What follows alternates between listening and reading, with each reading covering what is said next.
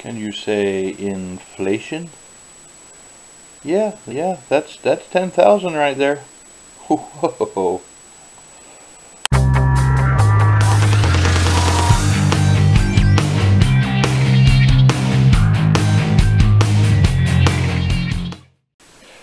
In their infinite wisdom, the nation of Peru has applied a llama to its national crest, which is totally awesome. Anyway, you saw that in the thumbnail. Here you have a very important looking fella in the watermarks. They both are set up the same way, of course, in different colors. A lot of times different colors denote the different denominations, so it just makes it easier to tell what from what, which is a really great idea that the United States needs to do. And you have another security feature running through, kind of hidden in there. I want to say this is a pressed cotton. This isn't polymer, I don't think. No. Usually with polymer notes, well, that is kind of shiny. One side is usually really shiny with polymer notes, and the other side, not so much. So, you know, you can tell. Anyway, you have Cesar Vallejo, and you have Nicholas de Piola. Piola? Very fancy looking fella. Clearly important. This is the 10,000 intis bills. And you got the 50 intis bills. This is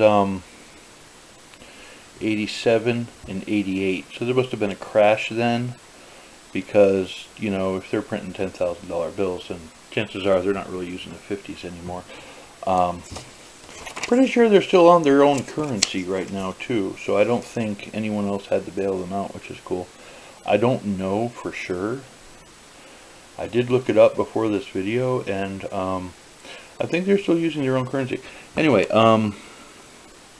there you have a helicopter going to some fellas. Look like they're doing some oil or something, work like that. You have what looks to all get out to be a peace pipe right there.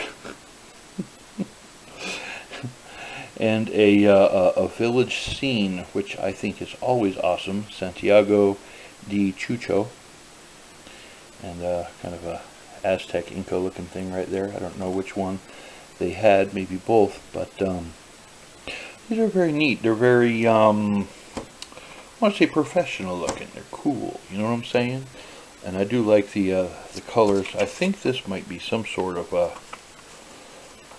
hidden security feature that I haven't been able to figure out yet. But yeah, I'm not a counterfeiter, so I don't know. I just think it's neat when I can try to point them out. Anyway, those are a couple banknotes from the late 1980s series of Peru. Thanks for watching. You have a wonderful day. If you have any wisdom or insight on money from Peru, again, the llama is awesome. Thanks for watching. You have a wonderful day. I'll see you all on the flip side, and I'm out.